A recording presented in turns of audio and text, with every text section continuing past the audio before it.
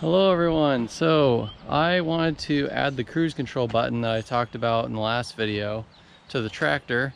I have the button right here. It's a pretty simple little button, and there's probably a plug in there. The part number is right here, made in Japan. So I ordered this probably about a month ago, and it was in stock at the time, but I don't know if they are anymore. I actually got the last one that was in stock at the place where I bought it from. So what has to happen is, this is the spot where it goes right here, and I'm hoping that the plug is just under here somewhere. So if we go under here, there is a plug right there. I don't know if that's the right wire though, but I assume the wire is there. So I'm gonna pop this out real quick. Like that. Very simple little plug. And then I'm hoping,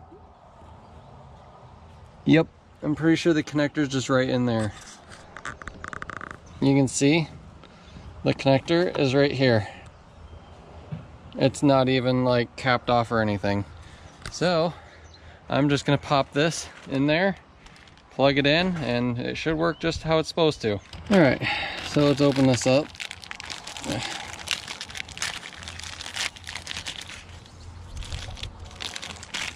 It's a nice weather sealed button too. So we'll just go under here, plug it in. I don't know if it's, oh, it is zip tied in there. Yeah, it's zip tied bent over, so I'm gonna want to remove the zip tie there. This is a reusable zip tie. So if I can press this button and then push it out of there. It's a reusable zip tie. So you put it in there, and then you just press that button right there, and then you can pull it out. So don't even have to cut it. And then the cable, you can see way easier now. Have plenty of space. So we'll just plug it right in here, like that. And then clip this in. If it will. Not sure why it's not.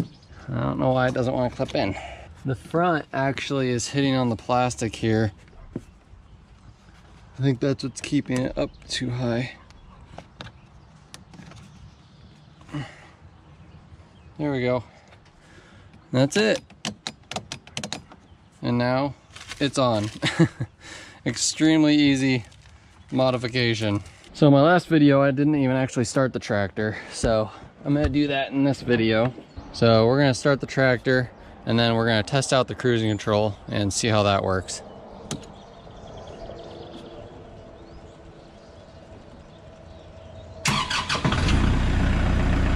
Easy enough.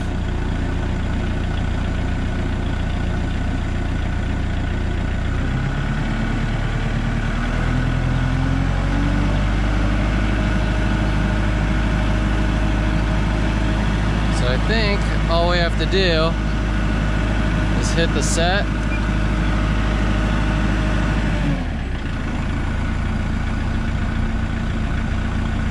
So it is moving, and then you can press the up, I think. I don't know.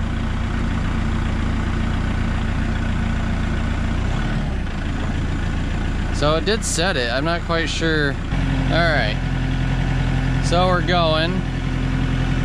Hit the set. You gotta hit it all the way down. It's going slower though. Can I just press the plus?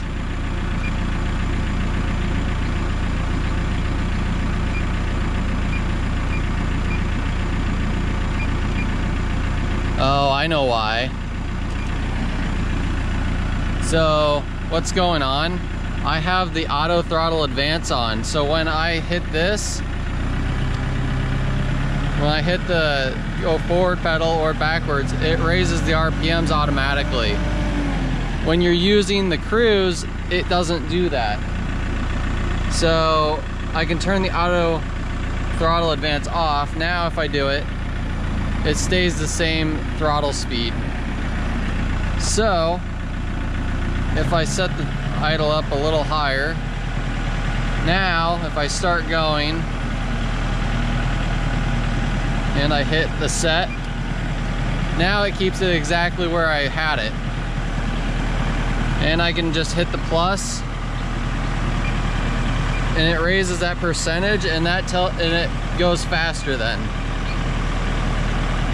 So that's how that works, but it works perfect.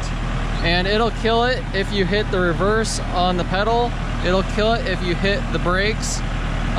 The one nice thing though, see if I hit this pedal, it kills it. The one nice thing though is that if you unhook these brakes from each other, the cruise will keep going if you only hit one of the brakes at a time. So you can do a tight turn in a field or something and the cruise will stay locked in. But as of right now, I don't plan on using that.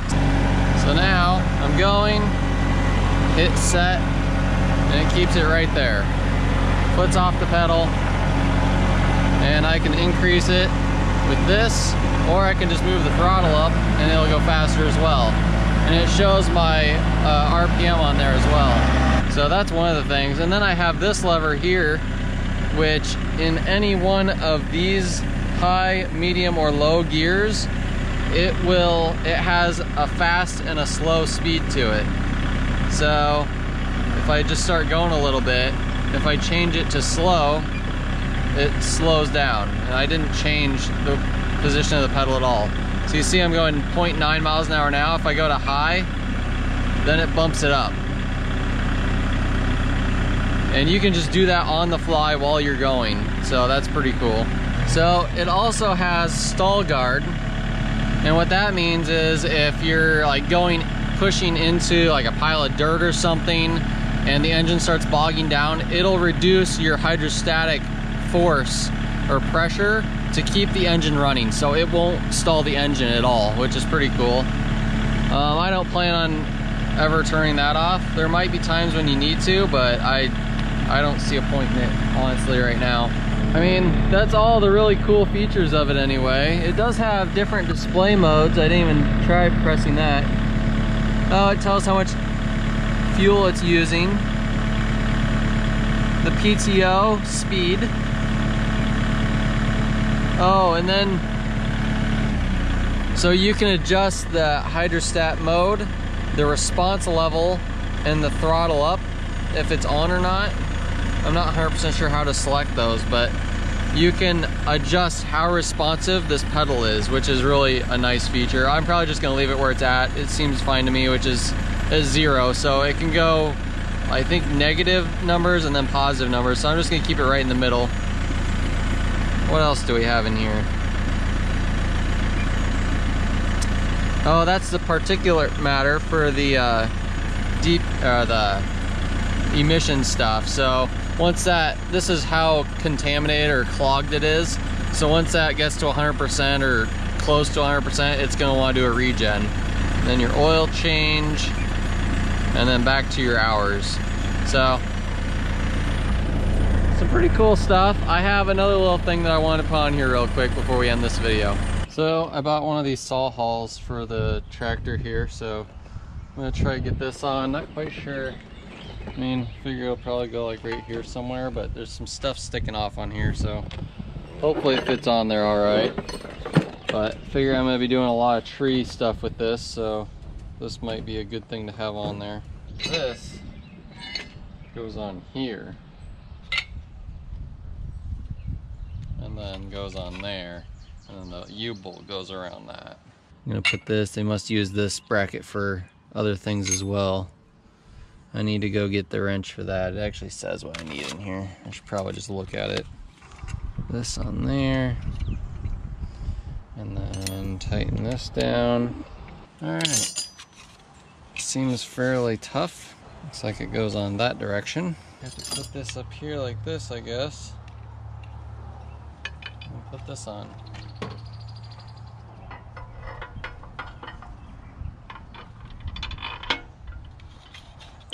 Kinda like that. Well, I guess that's it. I don't have my other little chainsaw, but I have this one here. So That's it, I guess. I guess it works fine. Hits on there. But this chainsaw is also a lot heavier than the one I normally use, so I don't know, it'll probably work fine. It's not going to fall out of there, so. And I'm not going to leave a chainsaw in here all the time if I'm not using it either, so. Well, I think that'll probably be it for this video, I guess. It went a lot quicker than I thought it would, so. Putting that switch in was extremely easy, and I thought it'd be a little bit more of a headache, but you don't have to even take anything off. You got to take that zip tie off, which you can just do by hand, and then pop the switch in there and it just works. So yeah, I guess that's it for this video. So thanks for watching, and we'll see you in the next one.